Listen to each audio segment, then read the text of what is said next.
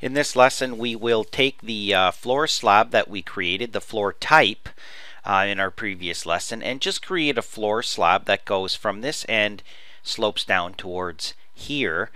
We can also use some floor editing tools and add some high points maybe in these corners or something so it doesn't puddle in there or something. There's lots of different ways of editing floors, but we're just going to use the regular slope arrow to provide a 3-inch slope from the edge of here down to here. Now the other thing to point out is in this view we're seeing the edge of our stud walls, but the actual slab will sit butt up against the face of the foundation wall below. We're currently in the top of foundation where a cut plane is at 4 feet above that.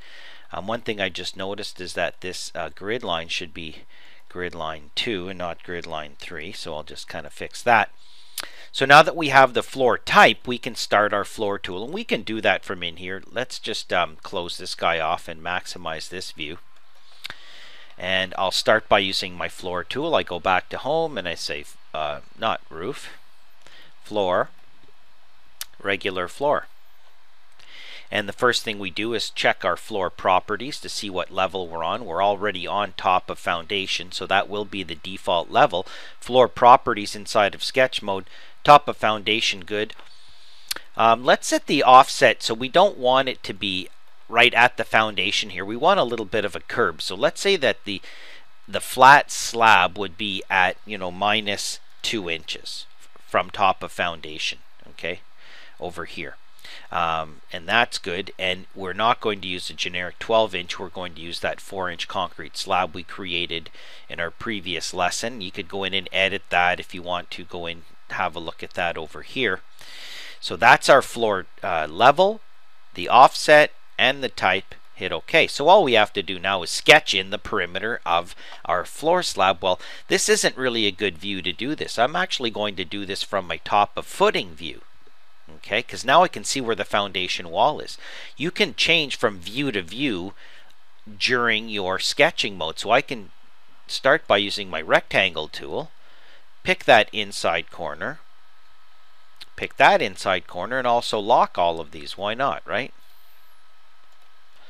And hit escape and escape. Now while those sketch lines are there, I can jump back to my top of foundation. I can still see those sketch lines. And now what I'm going to do is sketch in some more lines. I'm going to turn the chain effect off, go from here to here, lock that so it moves with the door, here to here, lock that, here to here, lock that on the grid line, escape, escape, zoom out, and now I'm going to use my split tool and use my delete inner segments and split this between here and here. And now I've got all my edges inside of there. Now if I wanted to, I could just say, okay, finish the floor, and it's going to create that slab. Do you want walls that go up to this floor level to attach? No, I don't want to do an automatic attachment, and then click out. Now you can see that floor slab below. That's sitting right there, which is perfect. Okay, let's do a little section here. Let's go to views. Let's draw a section. Let's draw a section over here. We might as well pull it all the way down, and let's flip it looking the other way. I just wanted it through that door. Double click. Oh, I want to pull this out. Escape, escape. Double click on this. And let's go to high detail, fine detail. And we can see there's our slab. Okay, which is just kind of flat, sloping from there, or not sloping from there to there. Okay, we can't see the back of this roof because the back cutting plane, clipping plane of our section isn't showing enough of that. So we could pull this back here. So now we want to edit this floor slab and add a slope arrow. So we're going to hover over it, or pick it from any view you want, tab to get it, pick your floor, and say edit boundary. Now we can add in points other ways. This is only one way to slope it, and I can say slope arrow. Okay. Before I place the slope arrow, I'm going to actually check the slope arrow properties, not the floor properties. So I define how I want the slope to work by actual slope, which is x over 12, or do I want to just do an offset from height at tail? So I'm going to say level at the tail is default, which is going to be minus 2 inches from the floor level. Height offset at the tail is going to be 0. Level at the head is going to be the default level minus 3 inches. So sloping basically down 3 inches. Hit OK, and now I define the actual slope arrow like this. Escape, escape. So now I can click on here and I can check the properties of it. Okay. The key is from this point to this point is a 3-inch slope. Finish the floor. Do I want it to attach? No. Click out. Grab this guy, maybe move it out to the middle here. Double click.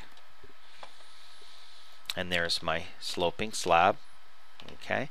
Now it's actually going through the wall here, and that is, I have to decide, do I want the slab to go over top of my foundation wall, or do I want the slab to stop up against it? Okay, so we'll come back in our next lesson and we will deal with this little detail over here. Let's have a quick look at our 3D view. You'll notice I have also added some new tools here to my quick access toolbar. So there's our thing right there. There's our slab, and when we lowered our garage door, we only brought it down to a certain point. But if we're going to, although it's a bit of a thermal break to have that slab extend out, we are going to leave the slab as is, and then we're going to come back in our next lesson and update the notch or level of the door and the profile of this front foundation wall.